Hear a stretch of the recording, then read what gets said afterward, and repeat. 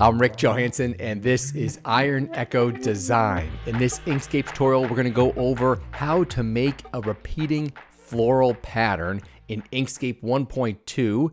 It's very easy to do. We'll make this exact pattern. You can see here is the repeat. If you want to see even more clearly, here it is. I've made one of the tiles with a black background. So if you have a preference, you can make either one of these. I'll walk you through the steps. We did a very simple version of this in a previous tutorial last year, and the difference is with Inkscape 1.2, it's quicker to set up. So we'll start with document properties. We need to make our page 1000 pixels by 1000 pixels. If you have an older version, go to File, Document Properties, and if you're in the new Inkscape 1.2, up here, this little paper with the wrench, click on that, and the first thing you want to do is change it to pixels. That's important. Then go to 1000, enter by 1000.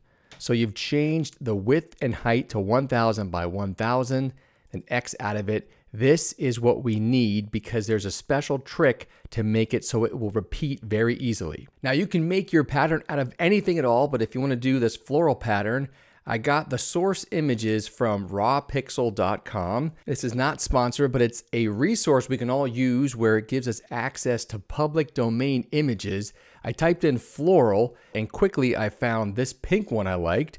I also found an orange one, a yellow orangish rhododendron flower, and also this green. They have a lot more different options you can use. I'm cheating by going with transparent PNGs. That way I can just pop them onto the square and move them around visually. But you can make these patterns using this technique with anything, geometric designs, text, whatever your imagination wants to do. But let's go make this floral pattern. So I brought them in over here just as regular PNGs. And the next step we have to do to make it repeat, we have to have all the edges line up, and the trick is going to be we're going to put one of the flowers in place, or any object for that matter, and if it bleeds over the edge, we have to have it also on the other edge perfectly. And the way to set it up is we'll go to, if you're in an old version of Inkscape, go to Edit, Preferences, but the new Inkscape 1.2, go to this screwdriver and wrench, hit that, Edit Global Inkscape Preferences. You'll get a dialog box with a lot of action, but you want to go over to Behavior, Steps. You see this right here? Arrow keys move by. The normal default is just 2 pixels. So if you have an object selected and you hit the arrow key once, it'll move over 2 pixels, very small. We're going to hack this and make it move over 1000 pixels.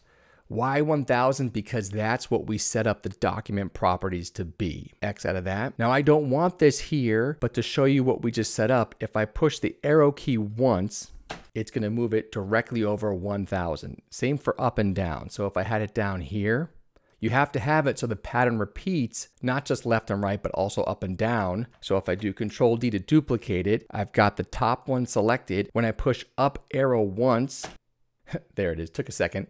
It's going to go over to the top. We're only going to make one tile, but if you save it as this one tile, you can then export it and repeat it, or you can repeat it inside of Inkscape in a couple different ways.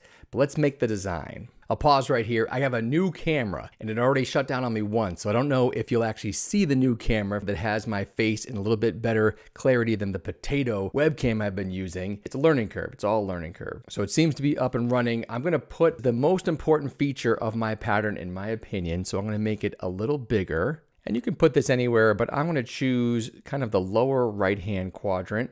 Then I'll go over to my orange flower and I'll slide it over here.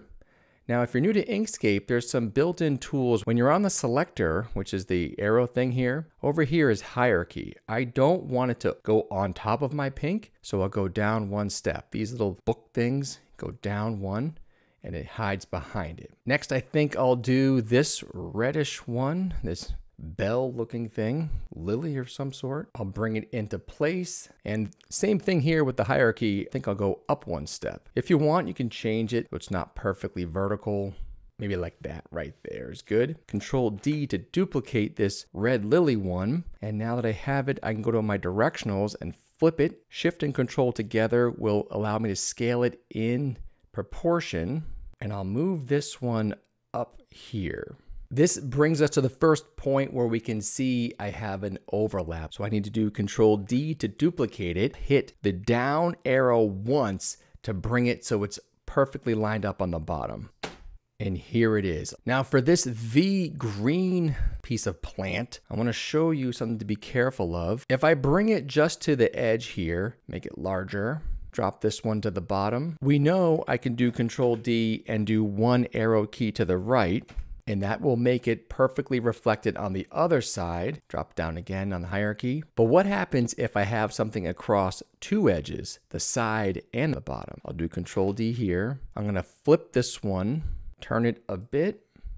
Now when I bring it over, it's crossing two boundaries, the side and the bottom. Control D once, right arrow to have it come over here. Then I have to go back to it and do Control D and have it go up here. If you don't do that, you'll see there'll be a problem with the repeating pattern. Anytime you cross a border, you have to reflect it on the opposite side. Right here is already duplicated, it's selected, I'll push up arrow once, and it's right there.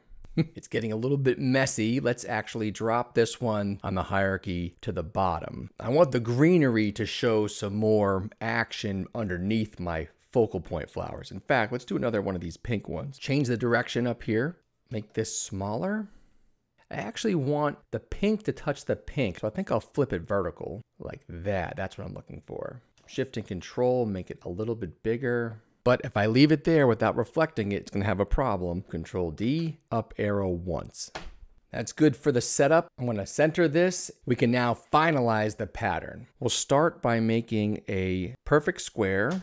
Looks like I have a stroke on it. Go to Object, Fill in Stroke. I do not want that stroke. Stroke means the border color. So stroke X out of that. The first square is gonna be my clipping box, which if you follow along, I like to make green, simply because it's a reminder it's not meant to be an object that sticks around. It's just meant to be used during the clip. But I wanna make sure it's exactly 1,000 pixels by 1,000 pixels. To do that, if it's selected, if you look up here, you have a width and a height. It's set to millimeters. I'll go to pixels. I'll change it to 1,000 by 1,000. Let's zoom out a second here. So here's our clipping box, here's our background. The white page that you see here is just white because of the default. That doesn't actually have any opacity. If you take this out, it'll be transparent. So if you're gonna use it in an outside setting like Redbubble or something, maybe take it out transparent because you can then put it on any type of product you want and change the background on the fly. But for this exercise, I wanna show you how to make it a set background. First, drag your selector box around everything. I see them all selected. I'll do Control G, which is group. Now I know they're all together. I can slide the clipping box right on top. I want it to be perfectly aligned, and there's a way to do that. See this thing right here? This is called the Align and Distribute menu. With that selected, you'll see a menu box, even on the old versions of Inkscape, the same thing, relative to page. There's a whole bunch of choices. If I select this one, it says center on the vertical axis, and the one right below it is center on the horizontal axis. And now I know my clipping box is perfectly aligned. It's already selected. I'll hold Shift and select one. What just happened there? I'll hold Shift. Let's save before we lose this. Save and save often, people. Okay, we've got the clipping box selected. Hold Shift, choose the group. I can see they're both selected. Object, clip, set. And that is the actual tile of your repeating pattern. If I select it on its own, I can do Control D, duplicate it. I'll drag one out to show you that it is transparent, which is fine if you want to take it out transparent. But let's actually, that's what it looks like white. Let's make this black. Back to the alignment menu, relative to page, vertical, horizontal, drop it to the bottom. That looks pretty cool right there. All right, let's zoom in. I will group it all together. This time it will take the background with it. Control G, and we have our black background floral base to the repeating pattern. Let me prove that they actually do repeat. I've got the transparent one selected. I'll do Control D. Remember, my arrow key is still shifted by 1,000, so if I push down one arrow, there it goes. I do actually like these floral patterns. This all came from the idea. There's actually, Inkscape has these community contests. It was like do something about make a leaf pattern or something. So I'm not going to enter this one, but if you want to enter, you can take this design and run with it. The possibilities are literally endless. I think if I did this one again, I wouldn't have the top of this flower hit the bottom of that stem, but you get the idea. Hey, before we go, it's going to come up in the comments. There is a glitch. It's across a lot of vector programs, Illustrator, Inkscape. For some reason, here is our repeating pattern. If I deselect, you can barely see a line. Maybe you can't see it, but if I zoom in, now I have a prominent line here. As it was explained to me, this is an artifact of the actual rendering, but it's not actually there. So if I zoom even more, it goes away for a second, but then it comes back. It is there, so people go crazy. And there are workarounds, like Logos by Nick has a great repeating pattern tutorial, and he has a workaround. Martin Owens, one of the Inkscape developers, has a workaround. But I want to tell you guys, I've taken patterns like this outside of Inkscape and put it in the real world.